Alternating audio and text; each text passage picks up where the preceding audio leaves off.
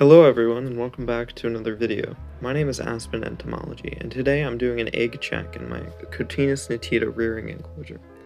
Despite being a species of flower beetle, Cotinis nitida is commonly known as the green June beetle and is notable in appearance for its bright green coloration.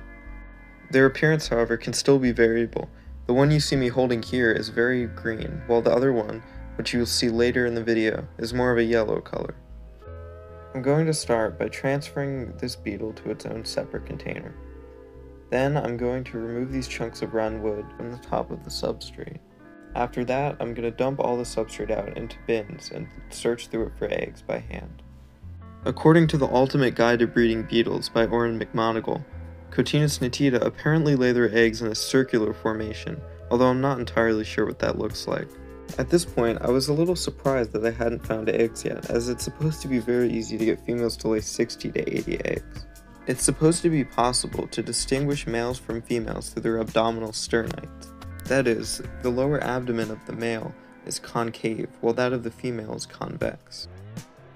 Eventually, I had gone through all the substrate with no eggs to show for it, and I couldn't help but ask myself, did I end up with two males? I had performed the check on them before, and I was positive that I had both a male and a female, but with no signs of mating and no eggs, I had to perform the check again. And when I looked, I wasn't happy with what I saw. Both beetles were almost exactly the same. I don't know how I could have made this mistake.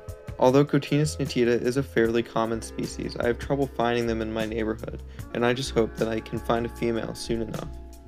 Although that might be disappointing, I'm not giving up yet, and it can't stop me from trying to breed this awesome native beetle.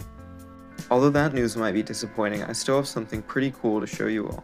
I managed to find a male Phanaeus vindex, also known as the rainbow dung beetle. Now, I won't be trying to breed this for obvious reasons that I shouldn't have to explain, but I've been keeping it in this small critter keeper, and it's a pretty awesome addition to my collection.